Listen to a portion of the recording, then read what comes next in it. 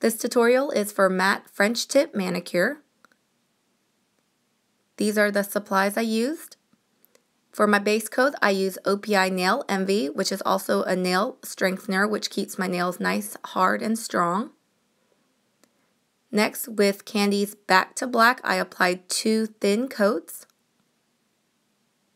With Underground Nail Polish Fast Drying Top Coat, I applied 1 thin coat, which helps my nail polish dry quickly, or you can use Stitch Feet Top Coat. With the Scotch tape, I applied it to my hand to make it less tacky or sticky. Then I'm going to slowly apply it to the tip. Then I'm going to rub it in place, and my nails are completely dry. Using Matte About You by Essie, I'm going to apply it to my nails. Then I'll carefully roll the tape off.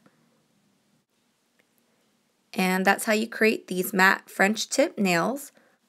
I'm going to show you how to create this manicure again in a fast forward motion. What the matte nail polish does is that it takes out the shine, so my nails will be half not shiny and my tips will be shiny. And you can purchase this matte polish anywhere they sell Essie nail polishes. Last, I went over the tips again with my top coat.